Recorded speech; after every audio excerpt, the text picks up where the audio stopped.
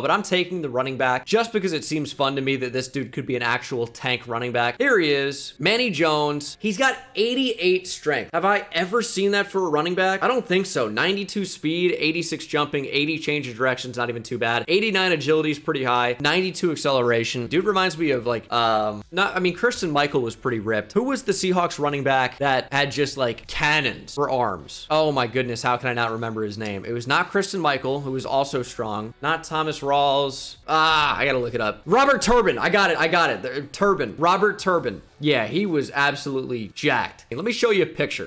This is Robert Turbin. I mean, you can see him. They take up the entire screen. He had large arms.